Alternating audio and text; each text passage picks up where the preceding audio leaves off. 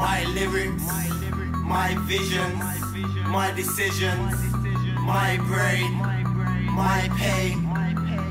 Three of the realest man in the grime game. This is my life, my lyrics, my visions, my decisions, my brain, my pain.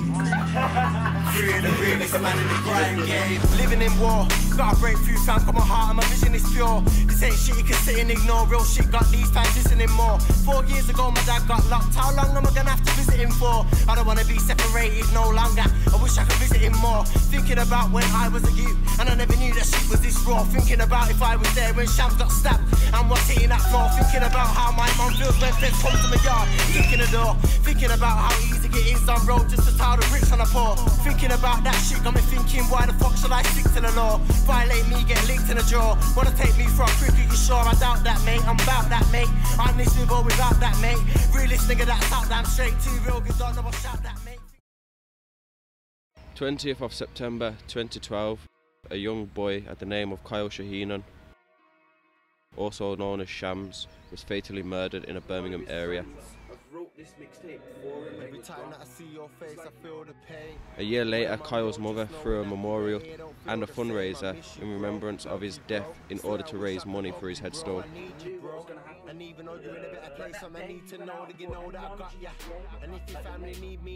That day of the memorial, 20th September 2013, performing that night a track he had made as a tribute for Kyle. Latest Grand Theft Auto, it's that straight please. But Grand Theft Auto, got his mum, big nice watch, everything, you get me happy lad. The 18-year-old rapper Joshua Ribera, formerly known as Deps from the Moseley and Kings Heath area, attended the memorial as he was a close friend of Kyle's. He was born 10th of August 95, and I remember he was very long and very hyperactive as a newborn baby because he was looking at me and staring at me. My relationship with Depzman was more like a brother.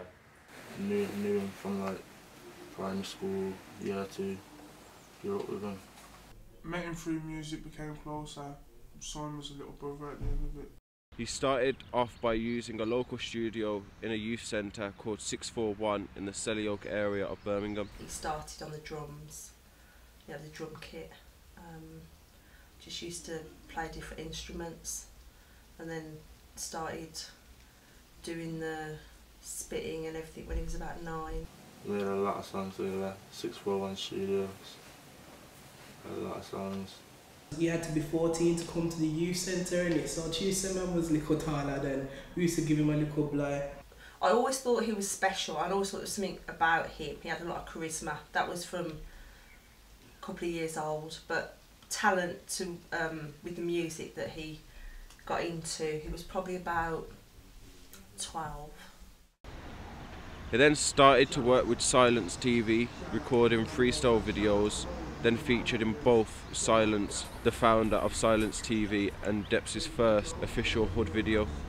In terms of being involved with Dep's, like the whole movement in general, in terms of his music and the different cliques that he had developing through music, I was quite heavily involved in his come-up, if you call it, around Birmingham through Silence TV.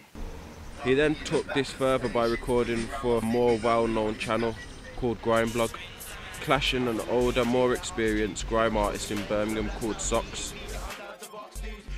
And then when he sent for Socks, when he was 14, that's when I really noticed that even though I thought he was good, other people were saying he was good as well. The first video that I seen him in, the first video that I seen him in Grime Blog, however long ago that was, I think, yeah, when he was 13, whatever, when they were spelling Deps with an S. I remember seeing him on YouTube back in the day, but the first thing I saw him do was send for Socks. That's the first thing that made me notice him. Yeah, I think it was that on Grime Blog. My favourite would probably have to be his one that he hates the most, and that's the Grime Blog when he first sent for Socks. It's going back ways, like if he was around from the day you'd know about that song, but yeah man, to me that was a favourite one, man. Some of the lyrics he was dropping back then, and he was like, young then, he was what, 14, like to be hitting lyrics like that.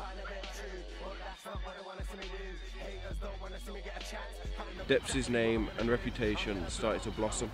I think he realised he had a talent and he was good at it, so a lot of positive feedback, and that kept him going. And then he realised not to depend on other people's opinions. He knew at that point that he was good. After he overcame certain hurdles in his life, Deps decided to pull all of this into music. I think the hardest part was not knowing how long it would be, because he was convicted for something he hadn't done. It was overturned. So 6 weeks it was long enough for him to realise he didn't want that life, but short enough so that he could come out the other end without really being affected. In the mid-2011, he joined the grime team called Invasion Alert. I don't know who discovered him. Hitman brought him to my attention fully, but he'd clashed Socks, so that was where the barrier was. So Socks was already in Invasion, so man wanted him in there. But so I spoke to Socks, sorted it with Socks, took Josh up London, and then when we went London, we announced it on radio. After joining them, Deps' career started to take off drastically, travelling to different countries to record music videos, performing on stage in various UK arenas. Also featuring on the UK's most known grime channel, Jamal Edwards' SBTV, whilst on holiday in Ibiza.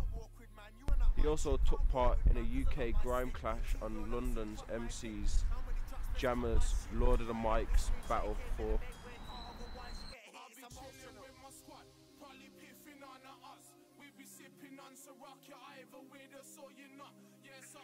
He then realised the impact and the seriousness of his talents and released an album for his fans on the 27th of July 2013, which goes by the name of Depzman Too Real. Just a few hours before he went to the event, I spoke to him and he's saying that he just got his first payment from Too Real, from the pre-orders. And he was telling me on the phone how much he'd made, and I was like, no way fam, like, I'm proud of you. I got to tell him I was proud of him. Congratulated him, my mum congratulated him because I told her, because I was sitting with my mum, and we just left on good terms. Basically, he started off here, no one knew about him, you get me? Back in the day, spitting under 50 and that, man hit this peak. Then when he got involved with Silence TV and that, he's up here, do you get me? And then he's going abroad. That's a completely different game plan to all the other guys in the ends. And look how young he was. And that was just from a short burst. So during that, over a long period of time, it would have been up there, man. Up there, 110%. They've seen him grow up on YouTube and then release the album. I don't think he would have realised just how many people watched him and followed him and listened to him. That night of the fundraiser at TC's, Armani Mitchell got into blows with Joshua over a female. This incident occurred a second time, leading to a scuffle inside, which resulted in Mitchell getting thrown out. But later Mitchell came back after changing his clothes. This incident occurred a second time. Deps was instructed by friends to sort this out outside the club. Deps left the club with himself with the intentions to solve the problem. He was followed by Mitchell and others until they came to a standstill when Mitchell fatally stabbed Deps in the heart.